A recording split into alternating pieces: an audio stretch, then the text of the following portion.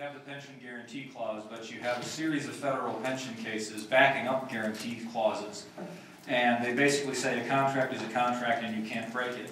So the entities or the people out there who believe that, you know, let's say somebody passed a law that said everybody who receives a pension receives one less dime in their biweekly or their monthly pension payment.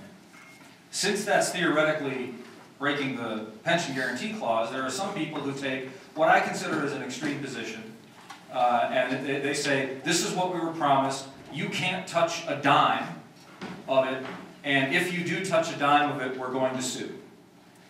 And so that's one bright line. Then you have another bright line that says, well, are you vested or are you not vested? Because you can apparently change things that aren't vested, but there are also some people who are arguing, no, no, no, you are entitled to the pension benefit that you were receiving when you signed your first employment agreement. So when you started 10 years ago, whatever that pension was, that's what you're entitled to. And there are people that are making all of these arguments legally.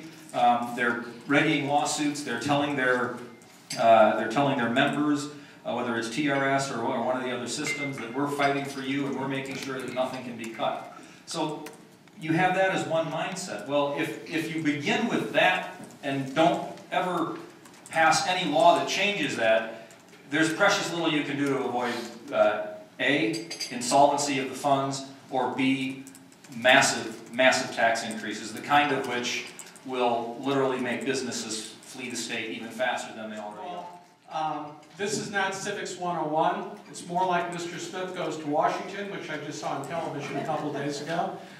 You don't know what's going to come out. Two, I think that whatever comes out is going to be litigated.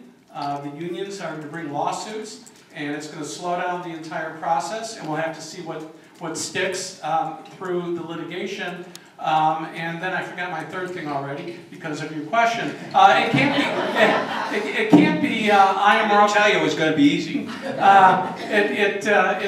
Can't. Oh, the third thing is I do think that the cost for universities and school districts will be shifted. The normal cost going forward, the going forward cost will be shifted from the state to the university communities and to the school districts. And then why can't it be like IMRF? You know, it's why a lot of things in the state don't work, or they are the way they are. There's vested interests. People don't want to do this. IMRF is kind of part of the issue, but it's kind of off on its own. I just don't see it here. Yeah, I don't know what's going to happen. Look, and there's only really, come on. Lee remembers the guy in charge right now, we all know his name, is going to determine which bill he's going to permit hit the House floor. The Senate can run their bill, and it will never see the light of day if Mike Madigan doesn't want it to see the light of day in the House. And he'll pass whatever he wants to pass. He's got the votes whenever he can corral his people. Tougher than just said. I mean, there's lots of intricacies in managing, you know, a caucus. Lee Daniels can tell you all about that. But what Mike Madigan wants to run is principally what will get run, and it may indeed include this cost shift. There are people on my side of the aisle, and theoretically it's something I could be good with and could embrace, but here's my fear about the cost shift. The cost shift, and you hear Mike Madigan and then the governor took this up. Well, you know, the state was never in those contractual relationships. We don't know what the New Trier School District cut with their teachers versus the Downers versus Naperville versus the south side of the city of Chicago, or some central Illinois community that has none of the money or assets the communities I previously mentioned contains. We didn't cut that deal, you did. So now you live with those responsibilities. And there's some logic and reason behind that. Of course, everything generated in Illinois comes out of Springfield.